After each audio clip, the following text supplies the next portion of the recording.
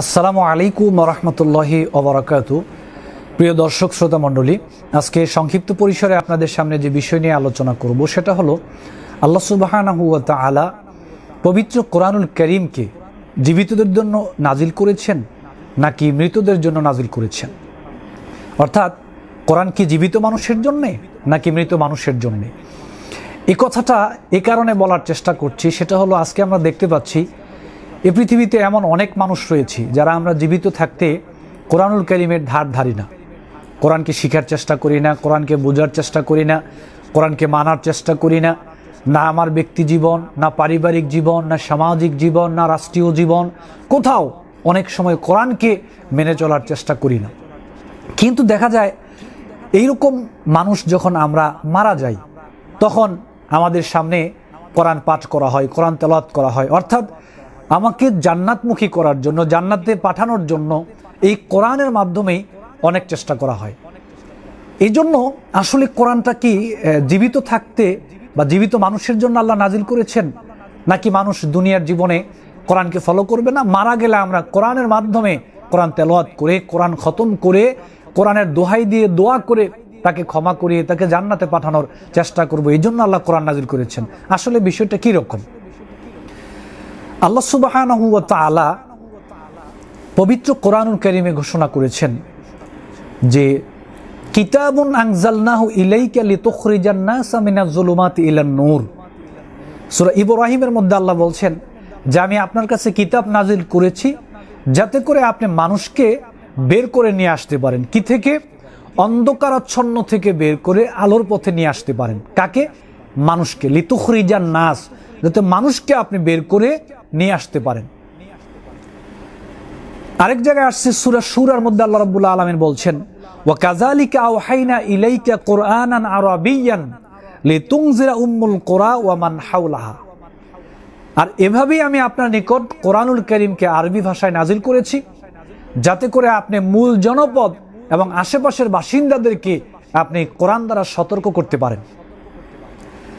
তাহলে একটা জায়গায় আল্লাহ বললেন যাতে মানুষকে অন্ধকার থেকে আপনি বের করে আলোর পথে নিয়ে আসতে পারেন, আরেক জায়গায় বললেন যাতে আপনি মানুষকে এই কোরআনের মাধ্যমে সতর্ক করতে পারেন।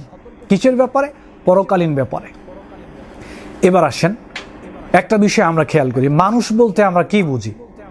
যেমন এই যে আমার বডি দেখতে পাচ্ছেন, আমি এখন মানুষ। আমি এখন মানুষ কেন? আমার মধ্যে এখন একটা রূহ আছে, আত্মা রয়েছে এবং আমাকে দেখতে মানুষের মতোই মনে হয়।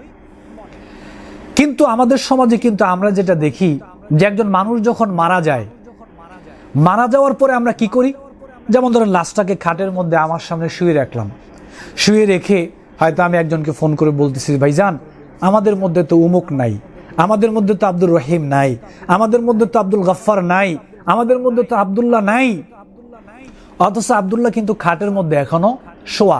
আব্দুল্লাহ নামের যেই মানুষটা ছিল সে আমাদের মধ্যে খাটের মধ্যে শোয়া, কিন্তু আমি বলতেছি আব্দুল্লাহ নামের মানুষটা আমাদের মাঝে আর নাই। এরকম হলো কেন? তার মানে হলো যতক্ষণ পর্যন্ত একটা মানুষের বডিতে রূহ থাকে, আত্মা থাকে, ততক্ষণ সে মানুষ হিসেবে আমাদের কাছে গ্র্যান্টেড, মানুষ হিসেবে ততক্ষণ সে আমাদের কাছে গ্রহণযোগ্য থাকে। যখন তার রূহ চলে যায় তখন সে আর মানুষ হিসেবে আমাদের কাছে গ্রহণযোগ্য হয় না। তখনই আমরা বলি আমাদের কাছ থেকে উমুক নামের মানুষটা আজকে বিদায় হয়ে গেল। তাহলে এখান থেকে বোঝা যায় আল্লাহ বলছেন যে লিতুখরিজান নাসা, মানুষকে যাতে বের করে নিয়ে আসতে পারেন। আর একজন মানুষ তখনই মানুষ হিসেবে গ্রহণযোগ্য হয় যখন তার বডির মধ্যে আত্মা থাকে, সে জীবিত থাকে। তার মানে হলো কোরআন আল্লাহ সুবহানাহু ওয়া তাআলা নাজিল করেছেন জীবিতদের জন্য, মৃতদের জন্য নয়। মরে যখন মানুষ মৃত্যুবরণ করে তখন তো সে মরেই যায়, তার জন্য আর কোরআনের দরকারটা কি? হ্যাঁ, দুনিয়াতে যদি আমি কোরআন অনুযায়ী পথ চলি, আমল করি, শিখি, তখন পরকালে কোরআন আমার জন্য সুপারিশ করবে। আল কোরআন ইয়াশফাআনে লিল আবদি ইয়াউমাল কিয়ামা, কিয়ামত দিবসে কোরআন আমার জন্য সুপারিশ করবে যদি দুনিয়ায় জীবিত থাকতে কোরআনটাকে আমি মূল্যায়ন করি।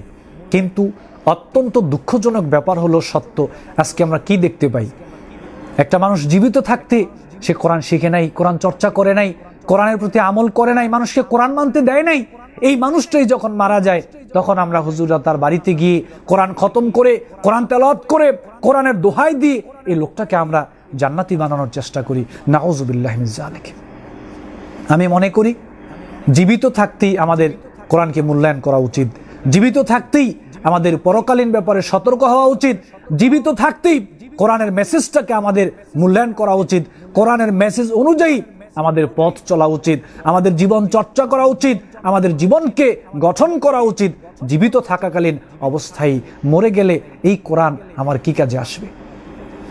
হ্যাঁ, রাসূল সাল্লাল্লাহু আলাইহি সাল্লাম বলছেন, আমরা অনেকেই দেখি যে মানুষ মৃত্যু সজ্জায় অনেকেই পাশে কোরআন তেলাওয়াত করেন, অথচ আল্লাহর নবী বলছেন লাক্কিনু মাউতাকুম লা ইলাহা ইল্লাল্লাহ, তোমাদের মানুষ যখন মারা যাওয়ার উপক্রম হয় তার সামনে লা ইলাহা ইল্লাল্লাহ বলো। আরেকটা জায়গায় আসছে সূরা ইয়াসিন পাঠ করো। এই দুইটা বর্ণনায় পাওয়া যায়, কিন্তু সমানে সবাই কোরআন তেলাওয়াত করছে, লোকটা একটু পরে মারা যেতে পারে।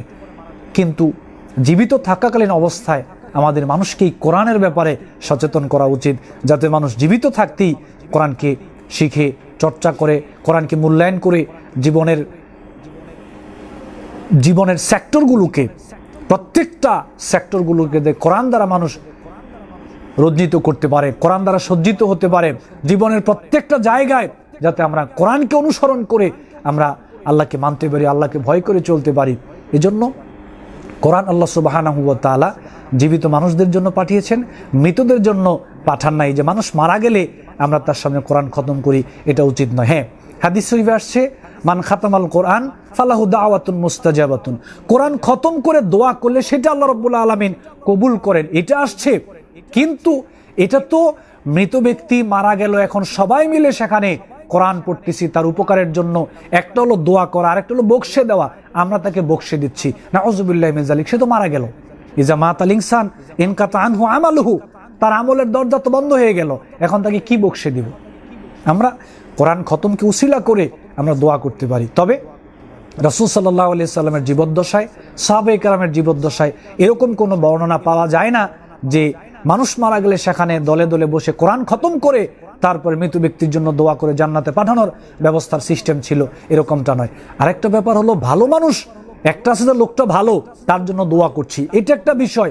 তাও বলছি যে কোরআন তেলাওয়াত করে এভাবে সবাই মিলে এটা মানে সুন্নাহ সমর্থিত হয় না।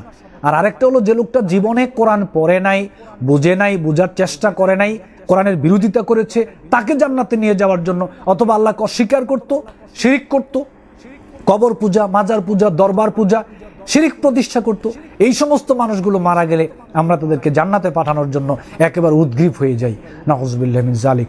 অতএব আমি বলবো আমাদের সবারই উচিত জীবিত অবস্থায় এই কোরআনকে মূল্যায়ন করে পথ চলা, কোরআন শিখা, কোরআন জানা, কোরআন বোঝা, কোরআন অনুযায়ী পথ চলা। আল্লাহ সুবহানাহু ওয়া তাআলা আমাদের সবাইকে জীবিত থাকাকালীন অবস্থায় কোরআনকে বোঝার তৌফিক দান করুক, সে অনুযায়ী আমাদের জীবনকে গঠন করার তৌফিক দান করুন। আমিন। আসসালামু আলাইকুম ওয়া রাহমাতুল্লাহি ওয়া বারাকাতুহু।